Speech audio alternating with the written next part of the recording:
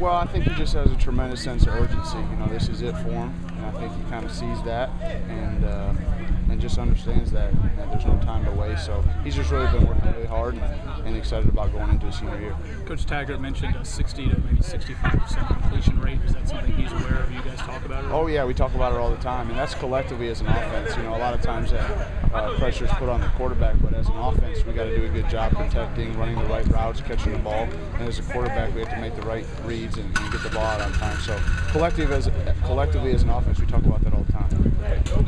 It's early on in camp, mainly on the second day, but this early on, what are some things you want to see out of the quarterbacks, not just Kalen, but all the quarterbacks so early on? Well, the number one thing is take care of the ball, and we talk about that to those guys all the time. That's their number one job, take care of the football. So we've been pretty good with that so far, knock on wood, and that's what we'll keep stressing throughout the camp.